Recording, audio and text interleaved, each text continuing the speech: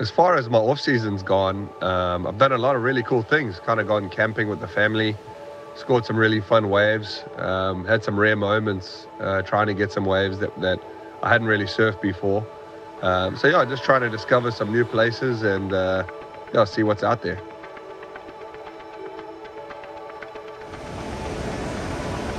Look at this, look at this. That is so out. Look at that thing.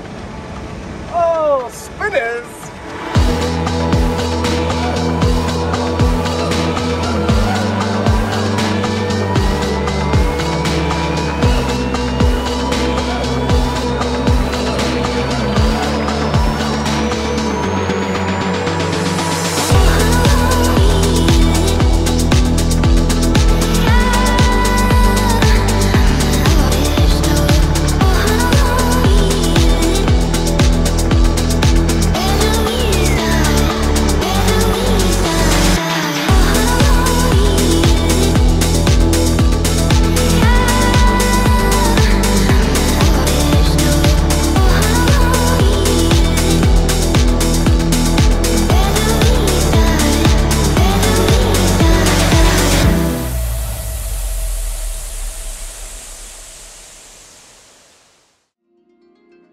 Yeah, look, not every year is the year you want on tour, you know, but you've got to look at things outside of that you're doing. You know, you've just got to kind of look at the positives out of every year and not just look at the things that you didn't get.